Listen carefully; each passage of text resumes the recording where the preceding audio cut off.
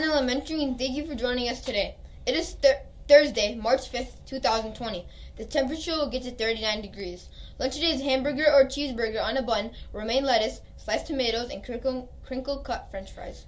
Don't forget, starting tonight and going through the weekend is our district's annual class acts. And Miss Tofty, Mrs. Hill, Mrs. Keller, and Miss Sawicki will be performing.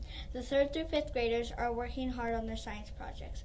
If you need a board, you can see Miss Slattery in the Media Center in the morning when the bell rings to buy one. Looking ahead to next week, there's no school Monday, March 9th, but we are having an open house here at Ron from 6:30 to 7:30. We are welcoming all of our new families that will be joining us next year, and we would love it for you to be here too. Come and welcome everyone and show them what an amazing school we have. Now to Marina.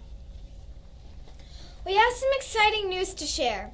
The Ron TV3 News got an update this week. Our fantastic PTO invested in us and bought a new camera system.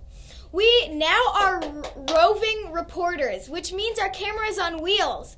We may be coming down the hallway before you know it to shoot some footage for our new news shows.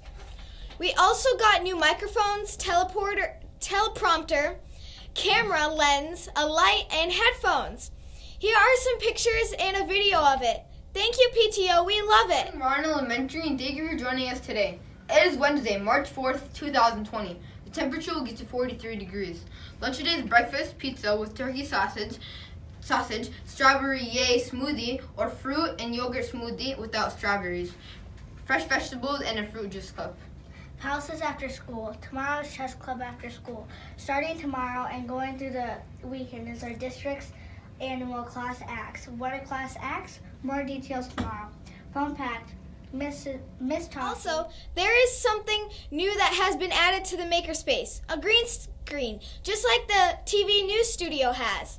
If you use an app on the iPad called Donk, D-O-L-N-K, it lets you take pictures and videos where you look like you're in a different scene.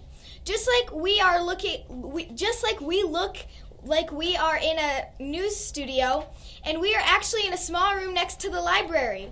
Isn't technology fun? Missy Smith will be showing you how to use the new green screen soon. Here is a video of the 5th graders having fun with it yesterday.